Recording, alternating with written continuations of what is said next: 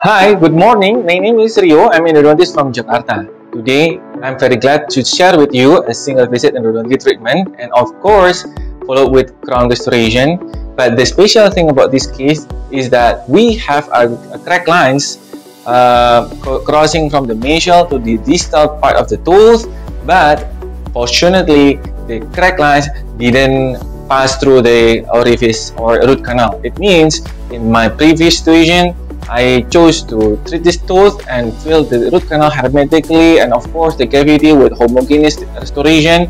Then send this patient back to my prosthodontist to have a crown. And then after 2 years, the tooth is asymptomatic, functional, fully functional, and the gingiva is healed perfectly. And I hope that this case can be a referral case for you if you face some tooth with crack lines like what I had in my clinical case. And since the crack lines didn't pass through the orifices or root canals, it means that you can still save the tooth. And of course, you need a crown after that. So that's for me. I hope that this clinical case report is useful for you. And this clinical case report is supposed to be used as an educational purpose only. Thank you very much.